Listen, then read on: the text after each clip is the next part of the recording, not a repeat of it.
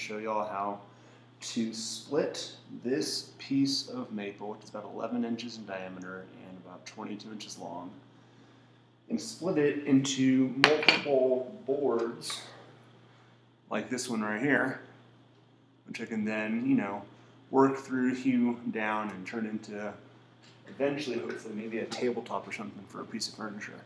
So if you have a nice piece of wood that you have in log form like this, and there's definitely ways to turn it into usable wood using only hand tools and your own kind of ingenuity. So the first thing that has to be done is you need to make wooden wedges. So this is a small version of wooden wedge. It doesn't have too steep of a slope. You don't want to make the slope too steep. This being the flat side right here, this being the slope side. Otherwise the wood is going to reject it. So this one has worked well for the small board. I made a longer wedge right here for use on board, I guess you could say logs. They're about twice the size. This little part is broken right here because I just used it. But even though it broke, it still worked really well. So the first thing that you do is basically I took a limb, only a few inches in diameter and maybe just over a foot long, and split it down with my axe. Well, actually this is more just a hatchet. So you put the hatchet right there on the top of it, and assuming this is a full log, you put the hatchet right there on the top of it. I also took another limb, which I made a flat side on, which I've since been using as basically a mallet this whole time. And you bang, bang, bang, bang it right there on the top of the axe. It forces itself down through, splits this wood in no time. You'll be able to see there's plenty of shards in this wood, so you got to take your axe to it. You got to clean them off. And you're cleaning off this one side to be basically the one flat side.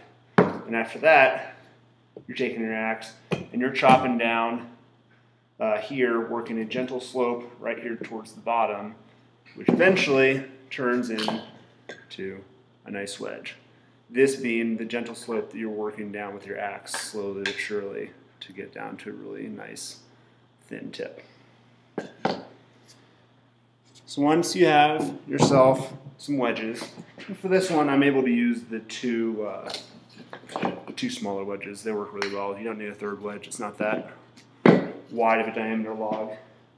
You can't really start just by starting to pound them in right now. The wood might reject it pretty quickly.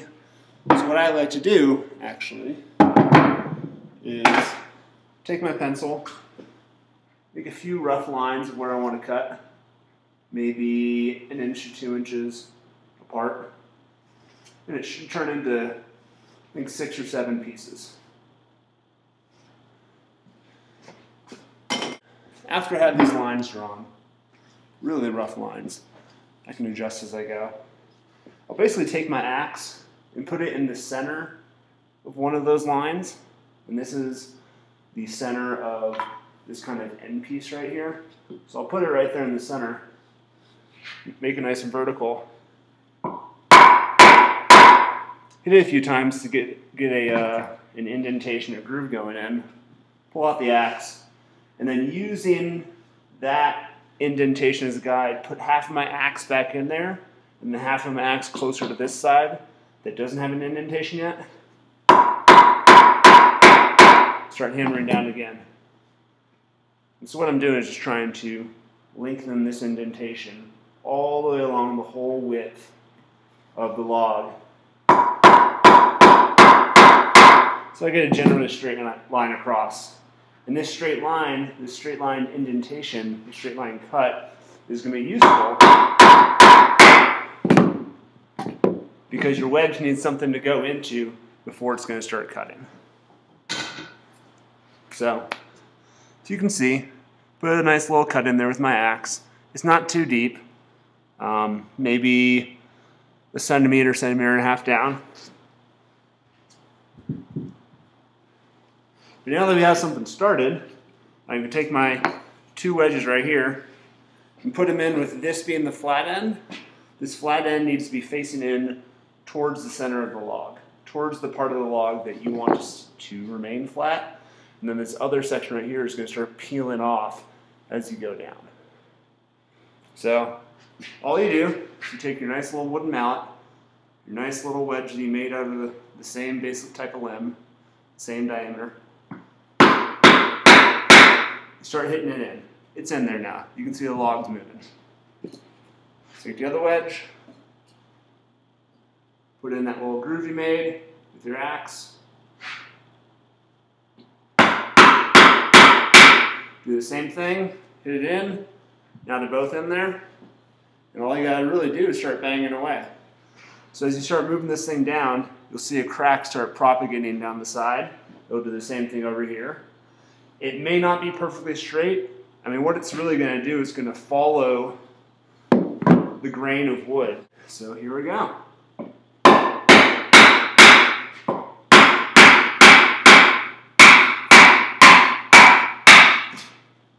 So you can already see it starting to crack right here.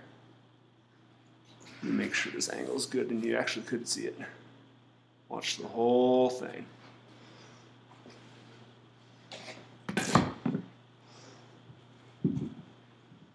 All right.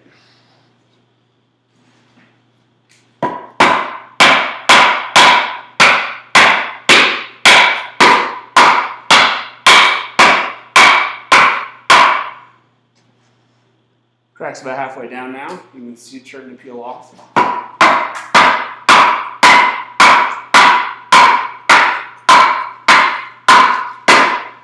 So when you get to this point, you'll see that the wedge is either flush with it, or as this one did, it kind of fell through a little bit by the fact that it started peeling off so much.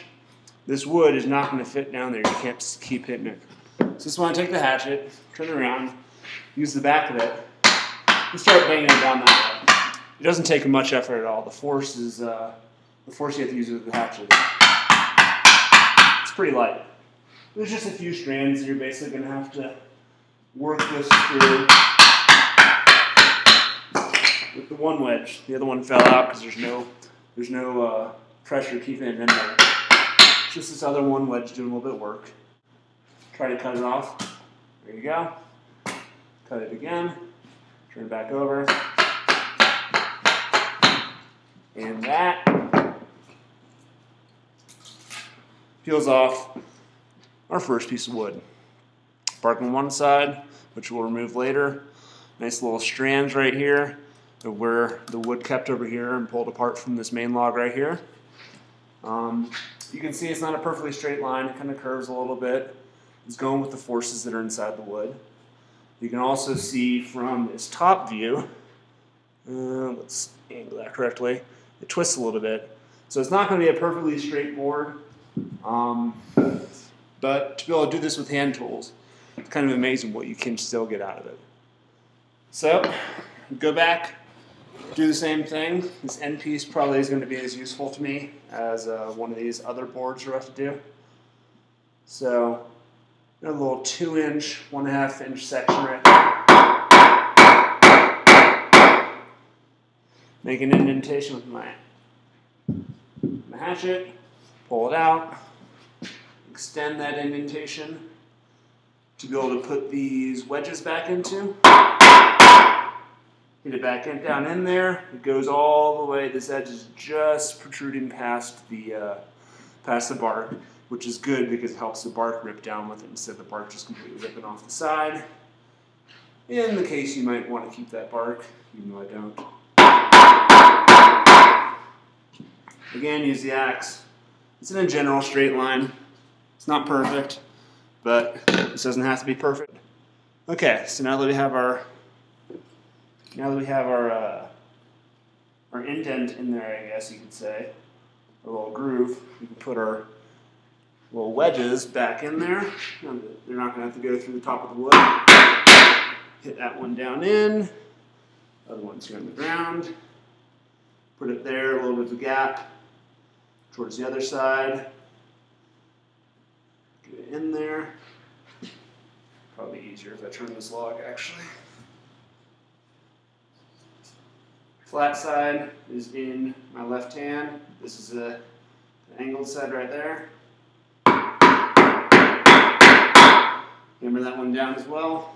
The closer you get these things together, the harder it is to hit this inside and keep it from angling this way. So this one's probably going to tend to have this side dig down more than this side will. But with the other wedge there to help out, it'll even out. It's alright. Alright. So, now just go at it again. As you can see though, it's a thing you can see. I'm wearing safety glasses. It's going to sometimes hit off shards of wood, and you definitely don't want those shards of wood to go in your eyes. So, the reason I have my hand there, it's still vibrating a little bit. It wasn't in quite deep enough. So I want to give it a little bit of stability, kind of like when you're holding a nail while you're hammering until it really starts going into the wood.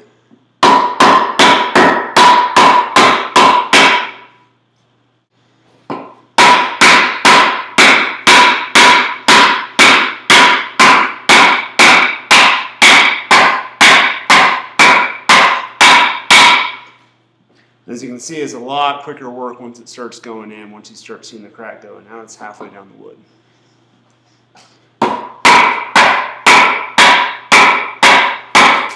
I basically just keep alternating, trying to keep the tops at the same level. If one goes in easier than the other, I switch this other one a few more times so that they have the same resistance.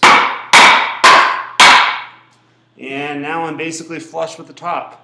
You can almost peel this whole thing off, but again, I go, take the back of the hatchet, and start hitting them down.